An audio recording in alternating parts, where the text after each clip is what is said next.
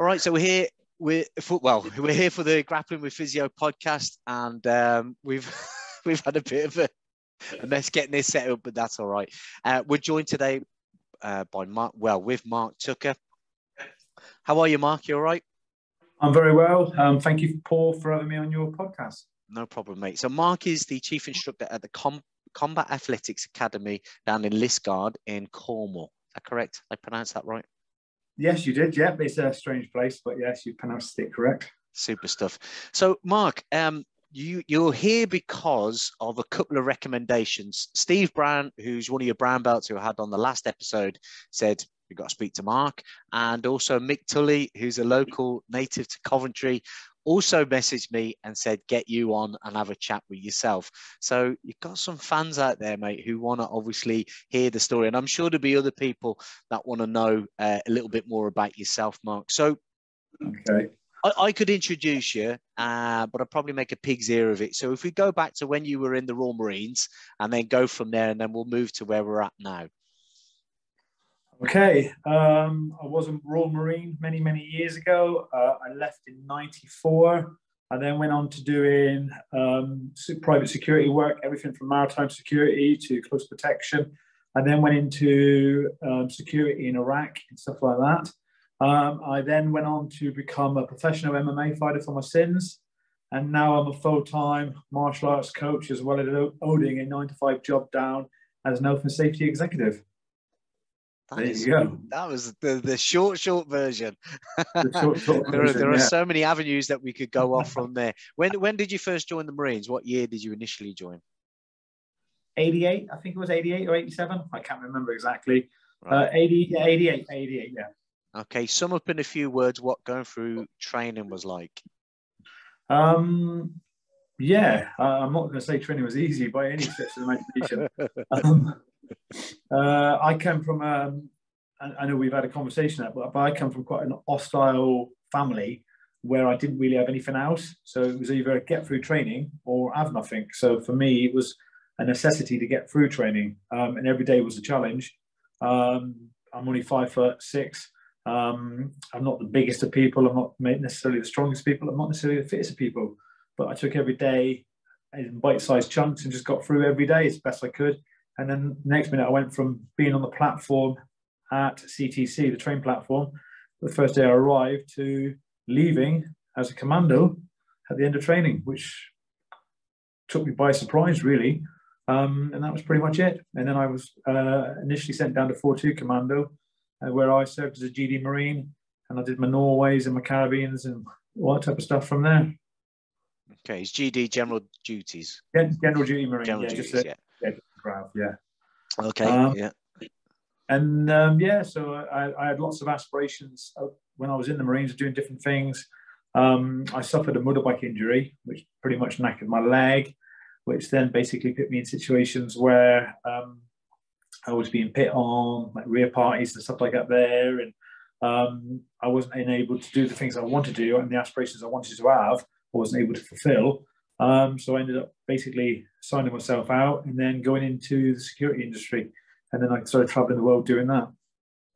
How did you find that transition into the kind of like private security industry? Been an ex-bootleg. Yeah, it was a weird one. It was a strange one.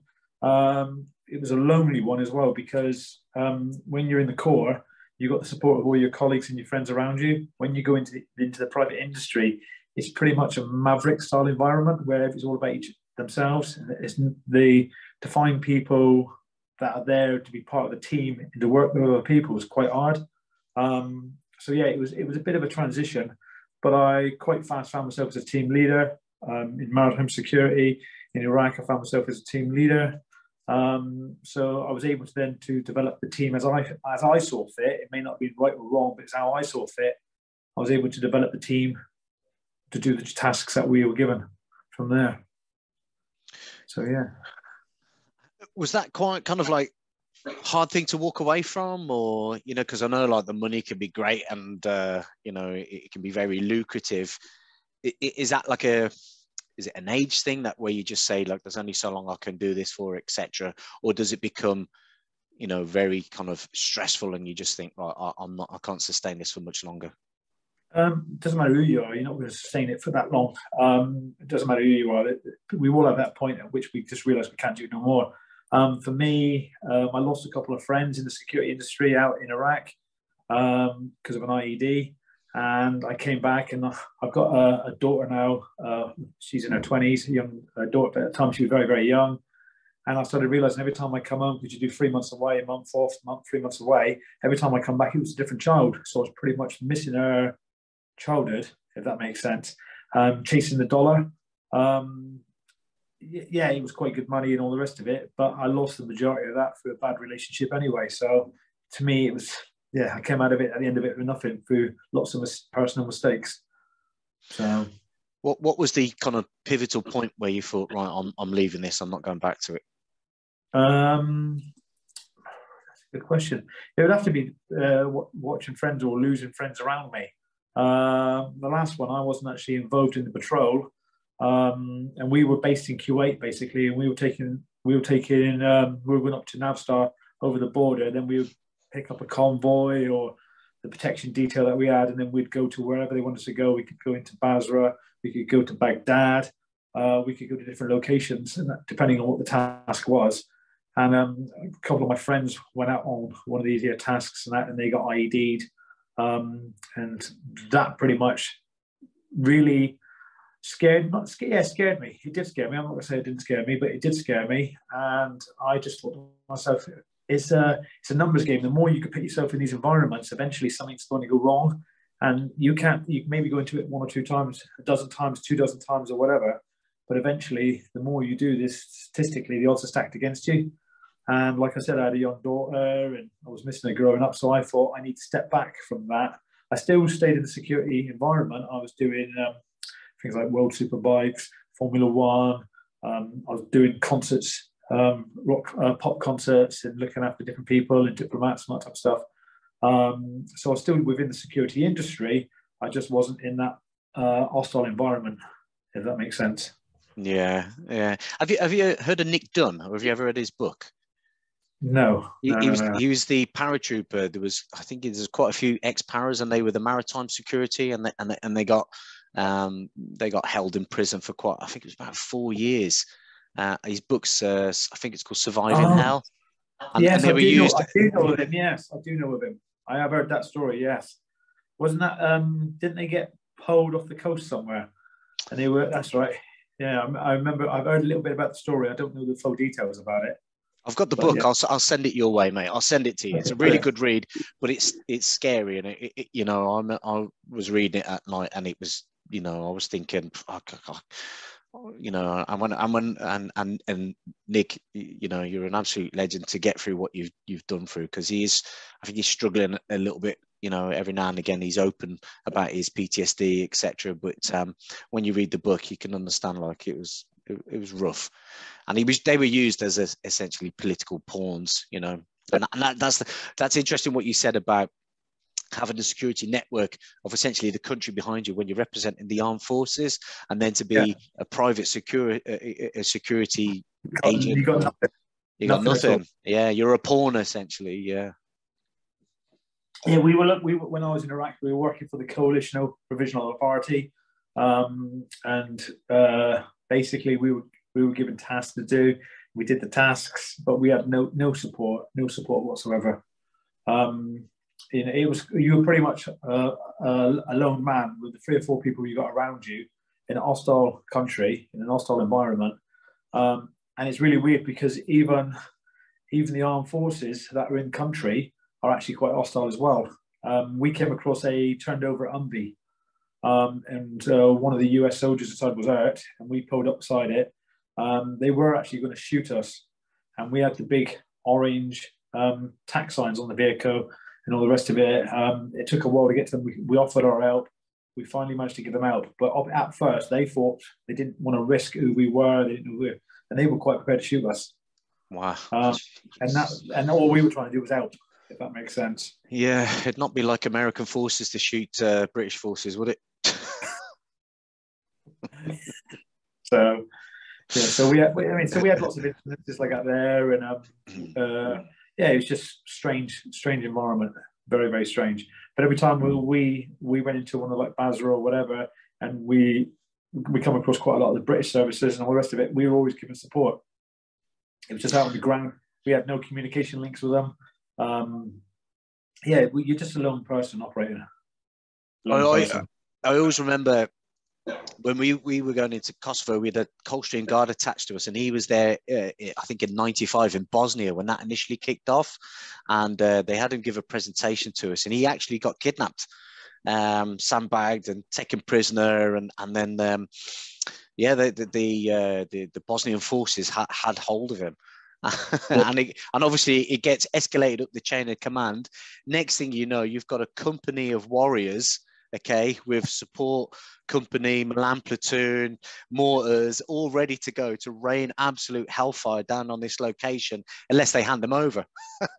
Yeah, you know what I mean. And he walked out. He was given back to the company, and he said, "Look, I took a kick in. They gave me a bit of a bashing, etc. And you stick to the 4 things that you're supposed to kind of talk about." But he said within the space of 2 hours, there was like a whole company of Coldstream guards, like on this location saying, right, you got our boy, give him back. And I suppose you don't get that with the private security aspect of things. It's just like, see you later.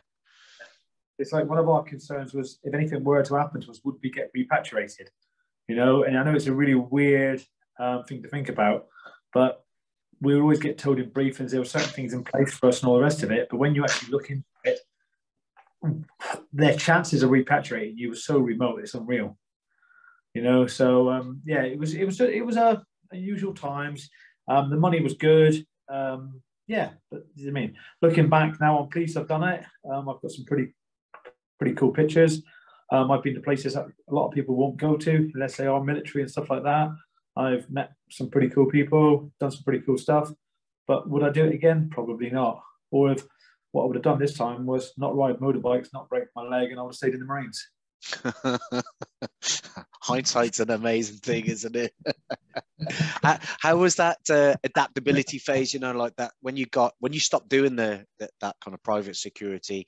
How long did it take you to kind of settle, I suppose, into civilian? I don't think you ever really settle it as a civilian, because even in the role I got now for a really, really cool company, I'm an health and safety manager within the company.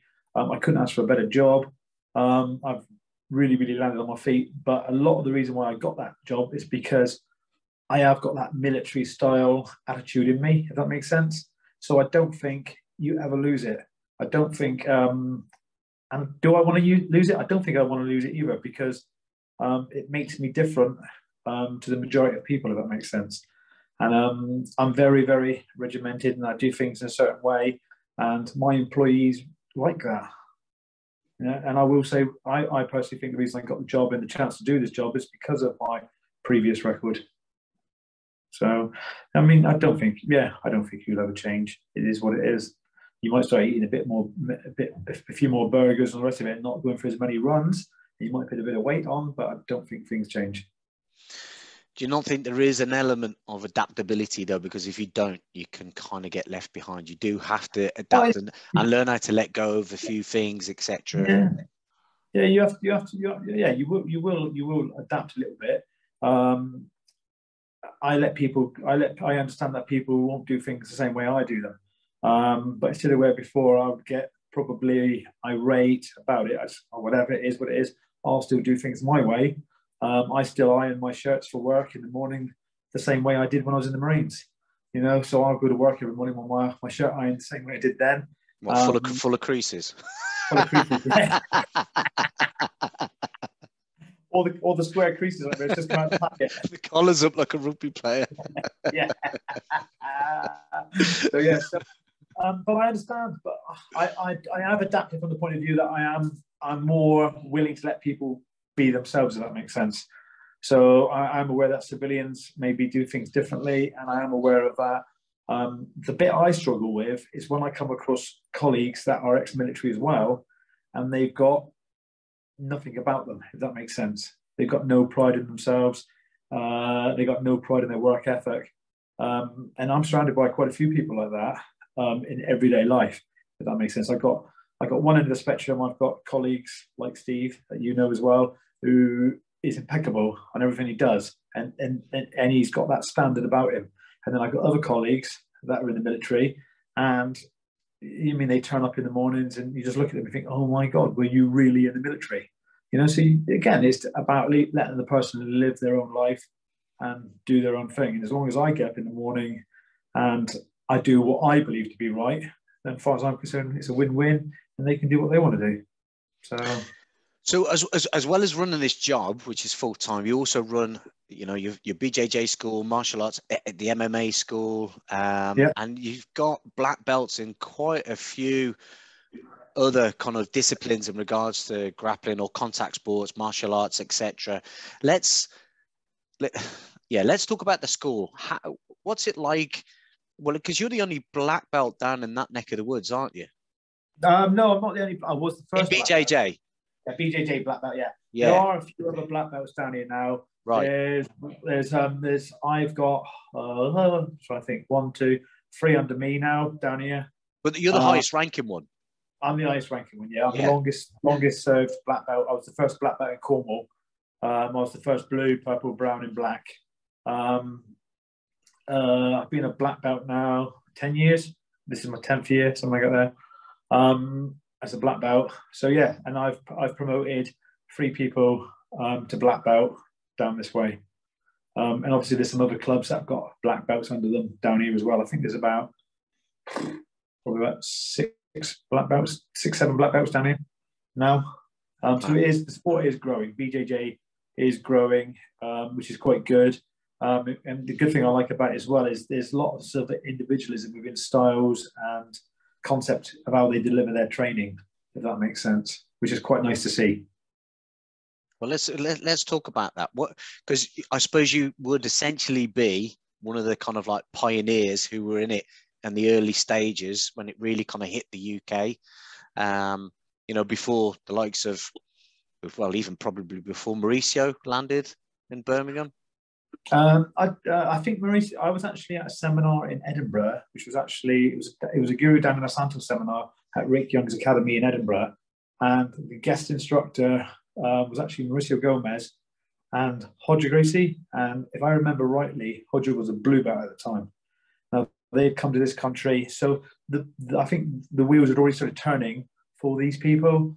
So I was basically just in behind all those types of people. I saw Brazilian, because I used to do judo at the time. I did a lot of judo. I was a county champion, all that type of stuff. Just loved the manhandling of people. And then I got to witness Brazilian Jiu-Jitsu. Really, really liked it. At the time, Rick Young was doing a lot of it. He was a phenomenal Brazilian Jiu-Jitsu black belt. I do believe there was 3 of them all at the same time, but they're black belts of Mauricio Gomez. They were the first black belts in the UK.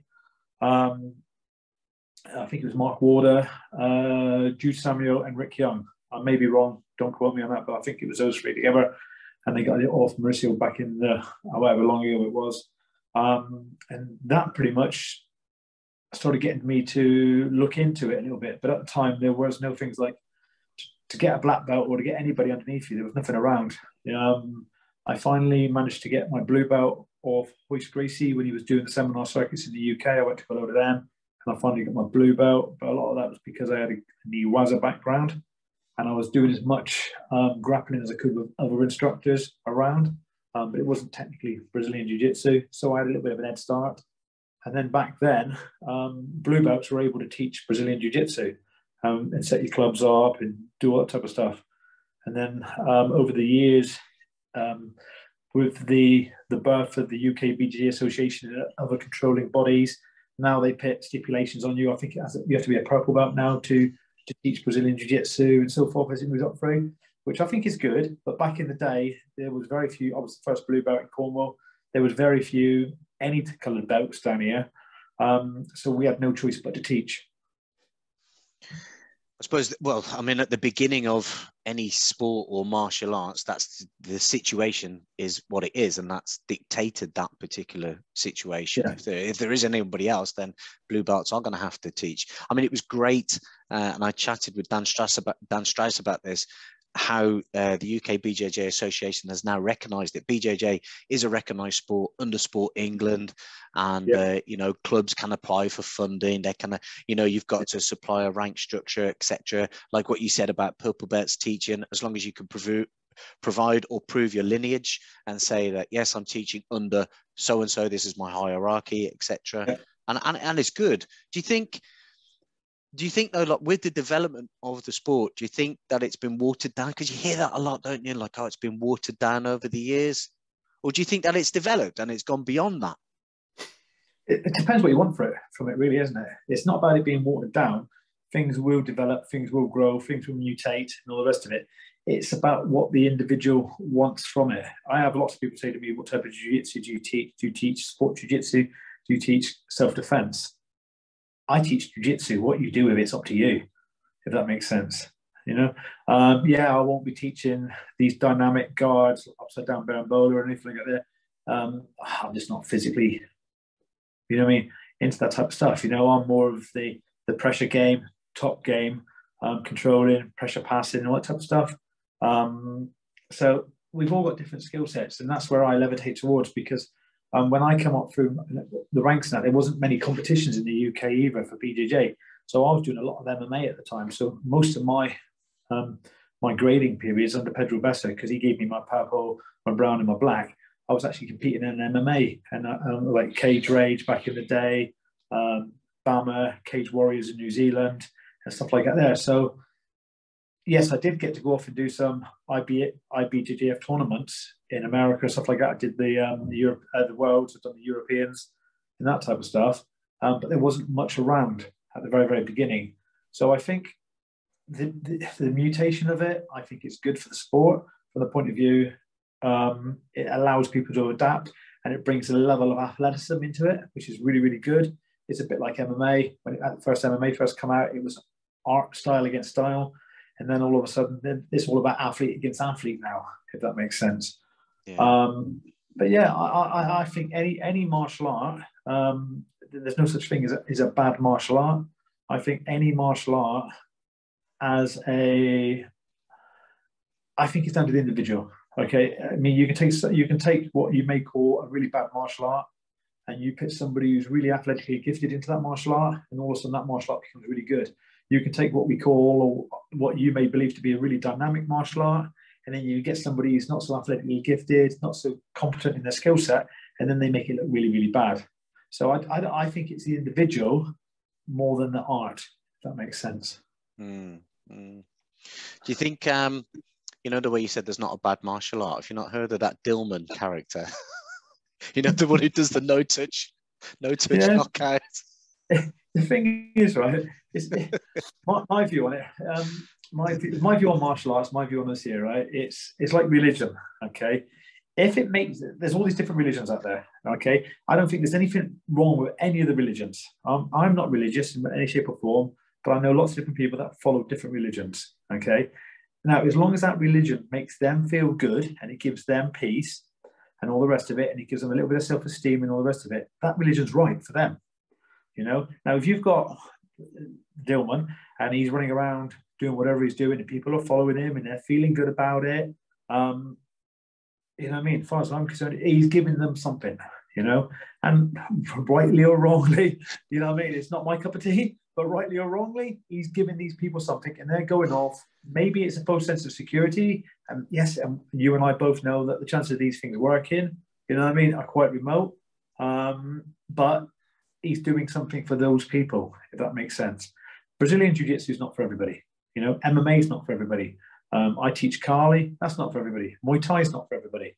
So it's about the individual person finding the religion that's right for them and making something from it, if that makes sense. Hang on, Mark, there's a hashtag saying Jiu-Jitsu for everyone. Are you saying that that's not true? But it's about the individual person finding their own niche, if that makes sense. You know, I've had people come to me and you see them on a set of pads and they look, you think, oh my God, you know what I mean? And I've seen them on pads and I've been scared to spar with them. And the sparring session comes around, I think, oh my God, I'm going to get filled in here. As soon as we spar, they go to pieces. It's just not for them, you know? So it's down to that style of understanding your own personal needs and then developing it. I feel that I need the physical contact. I feel that I need the constant grind, everyday grind, because I need something in my life. And I think it's because of my background coming up through from the Marines into close protection, into the security industry, maritime. I needed that edge, and then MMA coming all the way through. And then I thought, I still need that push in life. I think if I stop, I'll probably go a little bit cuckoo, and I'll have a few more issues, and my issues will surface a little bit more, if that makes sense. So for me, it works. Other people don't like contact. There are people that don't like contact. Again, it's down to trying to find out what is good for the individual. Yeah, I think we're losing that like innate ability to have you see it in kids, the way it's kind of discouraged that they have a bit of rough and tumble, especially boys, like rolling around on the floor and play fighting, etc. And it should be encouraged. And it's something that's actively encouraged in my house with all three of them, where, we go in the lounge, take the cushions off the settee, and we have a bit of rough ice, and they all get flung around, just so they know what it's like, to be gripped and grabbed, etc. And they don't panic the next time somebody does put them in that situation. Based on your kind of extensive experience with MMA and a fantastic record that you got with it, and especially in the early days, what's your opinion on the effectiveness of pure jiu-jitsu in MMA? Ryan, I only asked because Ryan Hall came out recently and just said that it doesn't work in his experience. But I would say his MMA record isn't as big as yours. What's your experience of it? I'm not. I mean, being 5'6" and I got little arms like T-Rex. Striking for me, unless the person was actually, I was sat on top of the person, striking wasn't always necessarily the go-to position for me. So for me, it was always about using striking kicks and punches to close the gap, to get clinch. Once I got clinch, I could initiate the takedown. If I got the takedown, then hopefully I could strike on the floor and hopefully submit somebody. So I'll either win by knockout on the floor or TKO or get a submission. But for me, it was all about that clinch, which is grappling, and also when you hit the floor, about the pressure, the control will show on the floor. So yes, from his point of view, maybe he struggles with the submissions. It is what it is now. But I think there's so many different aspects within jiu-jitsu that are in play within MMA, not just the submissions. Can you control somebody? Can you pass the submission? Can you prevent them from attacking you? Can you prevent them from hitting you? And a lot of these people don't do. I talk to my guys all the time, and every time I show a technique, I always also take into account where my face is in relation to their body, and I talk about can the person hit me? Can they cause me damage? You know what I mean? Whilst I'm doing this technique, and I'll show techniques and that, and every time I'm doing it, my head's buried, and so I'm always a very, very low pressure game, and I'm burying my head because I'm very aware of my face. I'm very aware of getting punched. So I think it's down to the individual, and I think I don't think it's not a case if it doesn't work, because it does work, and there are so many exponents of BJJ out there that have proven it works. But it's the context in which it's used against the appropriate person. I've had fights where I've not been able to use my jiu-jitsu. I've had fights where I've been able to use my jiu-jitsu. I've had fights where I've submitted people, and I've also had fights where I've been able to control somebody, stop them or prevent them from submitting me, but then use my jiu-jitsu control game to hammer fist them until they've gone unconscious. So it's down to the individual, I personally think. And I think that's where, I think if you're going to, I personally think jiu-jitsu is a major part of MMA, in my personal opinion. Because it suits my needs, and a lot of my fighters have got a really, really dominant, strong jiu-jitsu game. That's because of the way I train, but they've also got a formidable striking game as well. So yeah, it's down to your body mechanics and your height, your weight, your body type, etc. It can be applicable to you on those kind of variables. Yeah. And the good thing about the ground is we're all equal, I personally think. Stood up and if I've got somebody who's 6 foot, he's got a longer reach than me, I'm not going to be able to tag him. It's going to be a lot harder to tag him. I'm going to have to take damage on the way in. when we hit the floor, then basically, although it's not 100% 50-50, it balances it out a little bit more, if that makes sense. What's it like running the school? What's it like being the kind of the figure point and the head honcho? How's that responsibility settle on your shoulders? Yeah, I used to do it as a full-time job, but then I got married, children, all that type of stuff, and I realised there wasn't enough money in the gym for me when I lived on my own, and I was doing security work and other bits and the rest of it. I could live off of it, but then I realised I had to get myself a job. That's when I went into doing what I do now. The figurehead side of it, the responsibility. COVID was a good thing for me. COVID was really, really good because it allowed me to cleanse the gym. We went from a lot of members, not very many members, and then it allowed me to re-establish the gym and also break away from fighters, if that makes sense. I'm on that stage of my life now. If people want to come in and fight, I've got no problem with that. I don't want to be spending my weekends away with fighters because, you know, I mean, not this weekends I could be spending with my wife and my kids.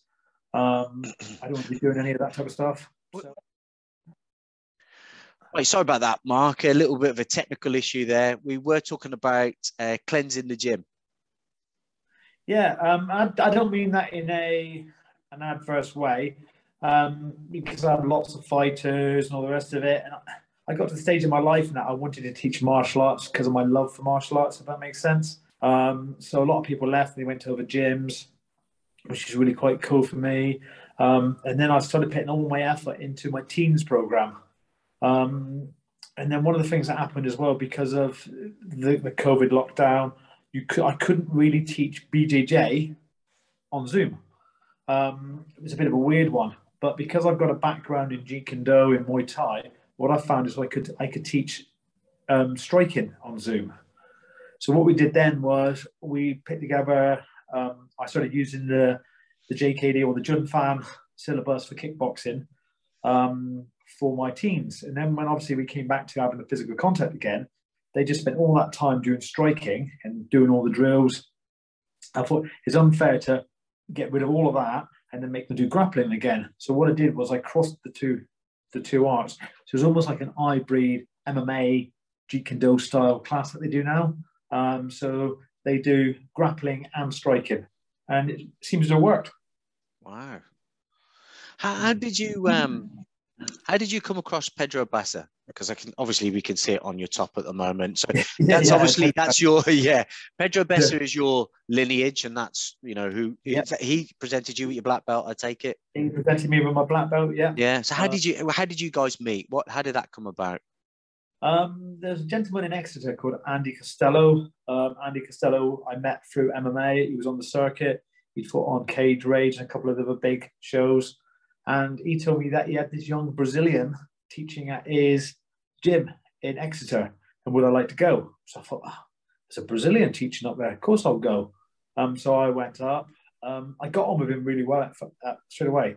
At the time, people used to struggle with putting meat chokes on me, and people used to struggle with rear naked chokes and that. So I thought I was infallible, and I thought nobody can choke me. Of course, Andy Costello highlighted this fact to Pedro, and then Pedro then proceeded to choke the shit out of me. As you do. As you do, yeah. That's when I realised I wasn't as good as I thought I was. What belt were you then? I was a blue belt. Oh, okay. Yeah. So, and then, I went from there, and then he asked me if I'd be interested. We met a few more times, and he asked me if I'd like to join his organisation, which I did. I stayed. Then I got to purple belt, and then I went out to the Worlds with him at purple belt, and I competed in the Worlds, which was quite good. No gi. Got to meet other people in the States. We went down to San Diego, and we trained with Rodrigo Menderes and his team, which was really, really cool. I met people like Carlson Gracie Jr., Clark Gracie, and all those types of people were on the mat. Joe Tudor. So there was some really, really big names down there, and it was really, really good. What are they like? What are they, the Gracies, when you meet these? What are they like? Are they quite intimidating? Are they intense? Are they full of energy? How would you sum them up? I've personally The only one out of all the Gracies that I've met, I've had a really, really good relationship with, because it's been it's just been one of those casual relationships. We sit and talk and all the rest of it. The only one I never had a relationship with, and it's not no negativity to it, was because it was always Gracie, because I never got to hang out with him. I never got to go off and do stuff with it. Does it make sense? So I never got to build that relationship. I only saw him on seminars. I traveled around the country to his seminars when he was doing the UK networking. Yeah, not a problem. I knew him. I could speak to him and all the rest of it, but we never had a chance to build that rapport. Now I have friends that are part of Royce Gracie's network now, and they've got that rapport with him, which is really, really good for them, because I think you need that.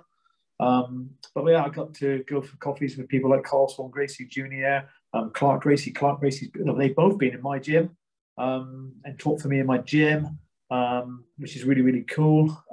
Yeah, I always found them to be really, really cool. And they just want to be your friend, and they want to do stuff with you, and they want to make you better.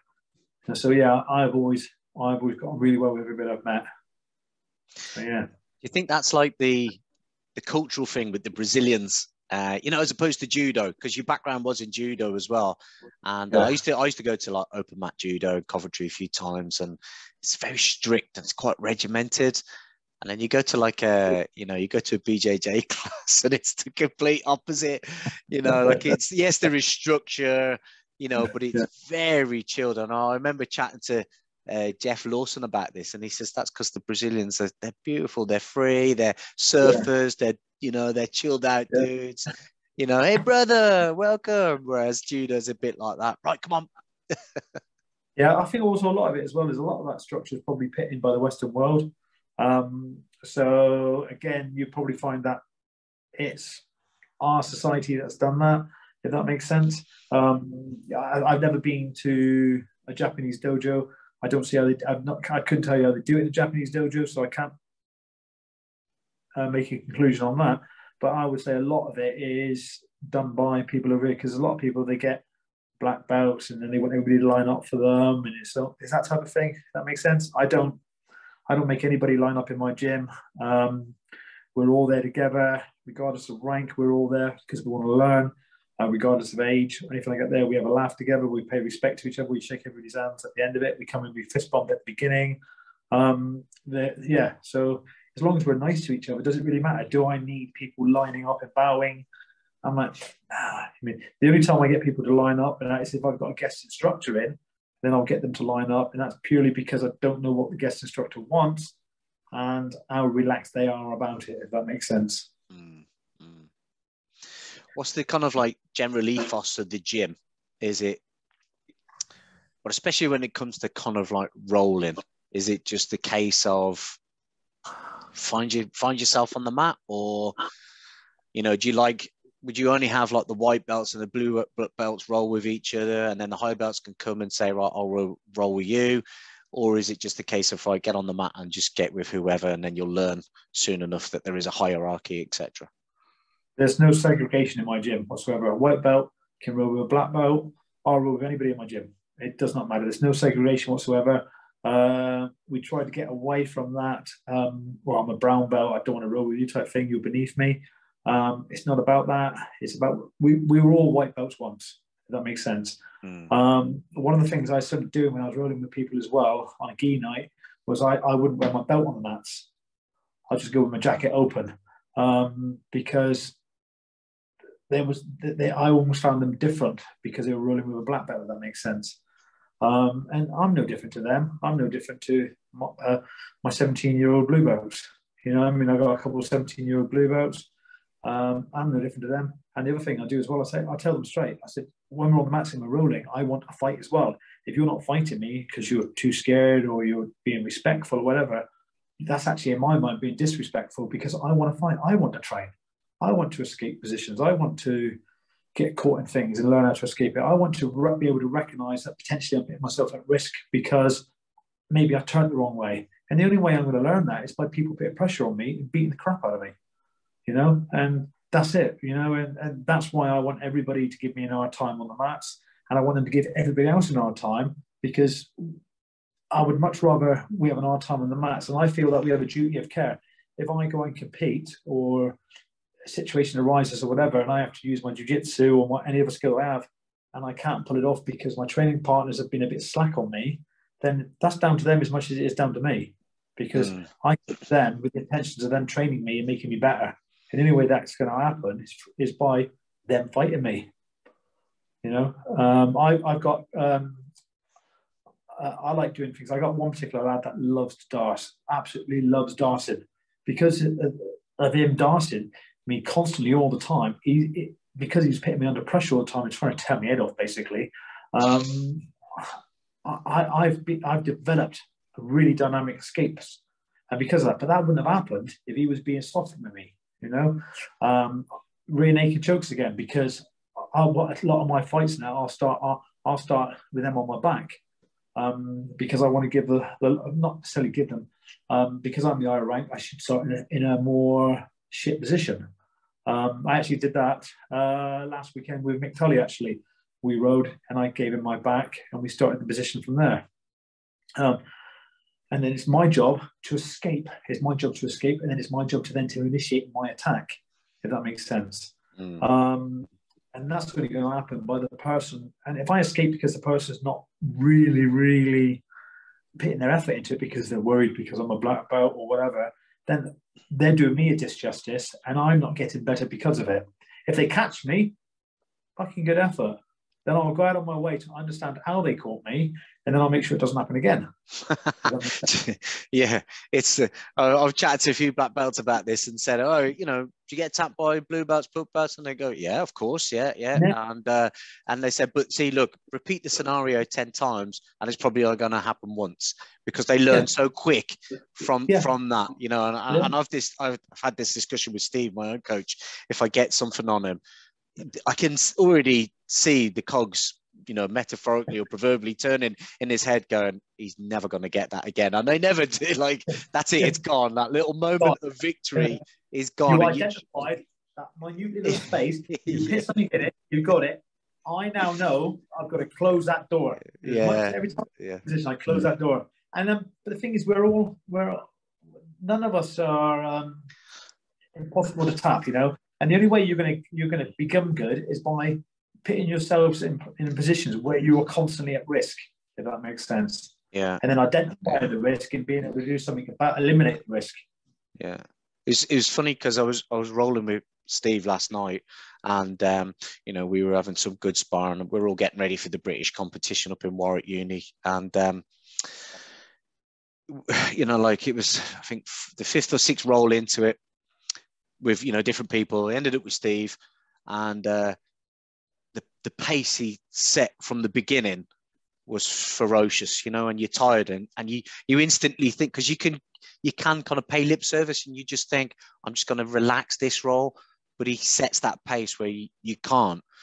And then the next thing you know, it's like, right, I'm getting armbarred, or I'll have a little bit of success. Now I've just been knee barred. And then next thing, it's like I got caught with, he did this thing where he lapelled my arm and then armbarred me again through the lapel of my own gi jacket. And I'd never even done that. And he, you know, and it was just like, oh, this is so degrading. You know, and then you keep going and you keep pushing, but then you'll have a roll with him like in a week's time, and he might be working on something, and he might give you that additional space so you pass, etc., and you yourself get a bit more confident. But it's important because you need to know, and us like need to feel it, because we train hard and we push him hard, but he pushes us hard, and he can switch it on at any, and we get that feeling like, oh, is he going to really switch it on today and mangle us, or is he kind of like going to let us, you know, learn something? And then we've got a black belt that comes in, Elliot, and it's just like, you know, it's like that scene from Indiana Jones, you know, in the Temple of Doom. It's like when you drink the blood, you fall into a nightmare and you don't wake up from the nightmare. Every roll with him is painful. And I remember one of the lads who was a white belt, he stuck a wrist lock on him, and he goes, well, I didn't think you were supposed to put wrist locks on white belts. He goes, I'm a black belt, I'll do what the fuck I want. I have that same argument, you know what I mean? Again, I teach jiu-jitsu, I don't teach IB. You know, Yeah, yeah. When you do a competition, you read the rules of the competition, and then if you make a mistake in the competition and break one of those rules, so be it. You're a fool. Because if you look at things like cage rage, back in the day, you weren't allowed to elbow on the ground. Right. Okay. But it was full contact, everything like MMA. But then you look at other MMA shows, you're allowed to elbow on the ground. You know, so when you go into these shows, you've got to read the rules, you've got to understand the rules. Does that mean I then don't train elbows because you don't elbow in cage rage? No, because I fought on different platforms. If I went off and did, I don't know, Polaris, I wouldn't be allowed to do these things. So yeah. I teach my guys from the very beginning, leg locks, all the rest of it, all the way through wrist locks, all the way through, because I don't want to get people to, like, say, for instance, a brown belt, and then, oh, yeah, you can do all these different locks and the rest of it. Now we've got to retrain you, because they could potentially go against somebody who's been a brown belt for many, many years and got quite a good game, if that makes sense. One of the things I do as well, and that is I tend to keep to the same submission for about a month. So I'll come in, I think, right, at the moment I'm working baseball choke. Okay. So what I'll do is I'll roll my guys, and the first couple of weeks I'll just smash them with the baseball choke. Okay. Catch them 3 or 4 times in a row. And then they identify, they think, right, he's working on baseball chokes now. Then all of a sudden, they know I won't go for anything else. I'll just go for the baseball choke. And then all of a sudden they start building their defense up against that baseball choke. And that's now what interesting. I do, okay. So then what I've got to do is I've got to learn to build up my attack towards their defense, if that makes sense. And then I get to myself where I can get to the point, or I'm trying to get myself to the point where I'm trying to develop that game, and I'm trying to do that technique at will.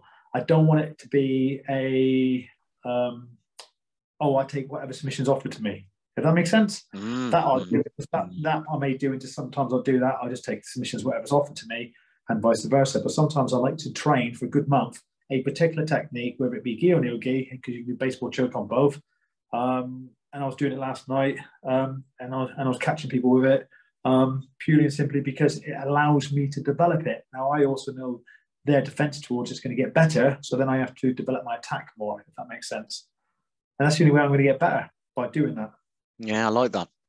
I also like what you said previously when we had a chat about, like, you know, promotion and stuff like that, because you're not a big believer in the kind of stripes.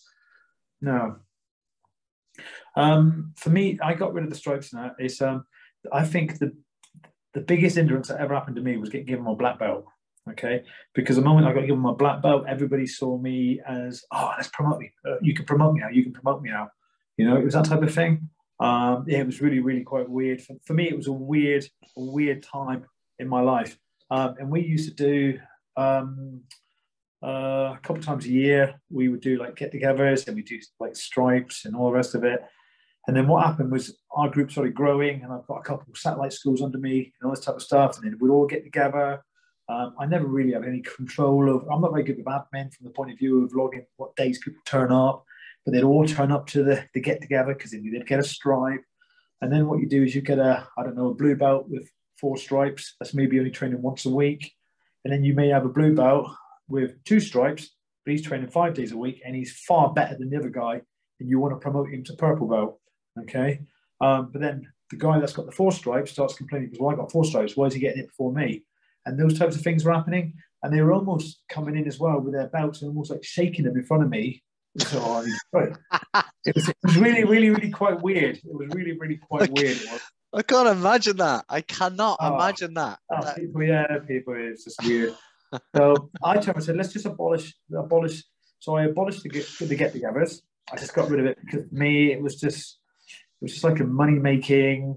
And I'm not really into that, you know what I mean? It was just every 6 months we'd all get together, everybody pay £10 or whatever. I understand Pedro does that, and it works really, really well for Pedro. For me, it didn't work because Pedro is much more organized than me, and he can make it work. But Pedro doesn't do stripes either.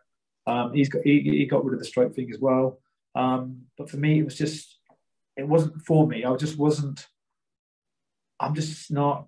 My admin's crap. You know what I mean? My admin is really, really crap. And me remembering who does what, who deserves what, it was just a nightmare. You know what I mean? Pedro's quite switched on with stuff. You know what I mean? So for him, it was a walk in the park, and he's also got a massive team around him as well, which he's quite lucky. For me, I'm on my own. Yeah, does that make sense? Yeah. So yeah. So, and then what I wanted to do now is just sometimes I wanted to promote somebody in class. So I thought, well, if I get rid of the stripes and I just promote people as and when in classes, you know, But what I then started doing was I started speaking to everybody else within the group. So it became like a communal promotion. And I'd go around to everybody and say, oh, I'm thinking of Bob over there. He's doing really, really well. What do you think? Do you think he's worth the next belt? And then people would say yay or nay or whatever. And if I got any nays, we wouldn't promote him. If they all said yes, the whole group collectively, we would then promote him. And that's how I started doing it, because then it was more of it wasn't necessarily my decision. It was like everybody in the group, all his peers and all the rest of it, they all agreed that that person was doing really, really well. So that's why we went down that route, because the other routes and the other, everybody seems to have their own set standard of how they do this. For me, it just didn't work. I was having so many problems with it, and then because I had my satellite schools and I had all these other problems with that there, for me, it was just the only people I could really, really manage were the people in my group, and they were the people I had control over, if that makes sense. The satellite schools, I didn't know they'd be training every week. I didn't know what level their grappling skills were at, because they weren't rolling with me or my team, my direct team members, and my other black belts. So it became really, really hard for me to judge where they were, if that makes sense. And I just, in the end, I just broke and I went, I can't do this anymore. And I just abolished the lot. And but it's easier now, yeah? Oh, it's so much easier now. Yeah, it's so much easier now. So, yeah. So I'll still promote a person in class. I'll turn around and say, how well is that person doing? I'll then check how long they've been the belt they are at that time. If the timelines are about right, if the timelines aren't right, then I'll make it last a bit. I'll make them wait a bit longer. They don't know we're doing this, but I'll talk to everybody else and say, what do you think? I'll say, potentially we can now look at promoting this person. What's your view? You know, and we do it like that. So, and everybody gets to say, regardless of rank. Wow, that's interesting. Okay, Mark, what we're going to have to do, we're going to have to do a part 2. I'm sorry. We're running out of time, mate. So we'll pause it here for today. We'll get a session in hopefully next week where we'll do, the second episode. I've said this to Steve as well. I feel like I'm only scratching the surface, but how the kind of time frame works is it's usually like an hour's chat, but I feel like we literally are just scratching the surface. There's so much more I want to ask you. So if can we book in for part 2 in the future? Yeah, of course you can. No problem. Super. Okay, mate. Brilliant. It's a lot less painful than I thought it would be. So it's just chatting, mate. Just chatting. Well, listen, thanks very much for your time. And I'll speak to you soon.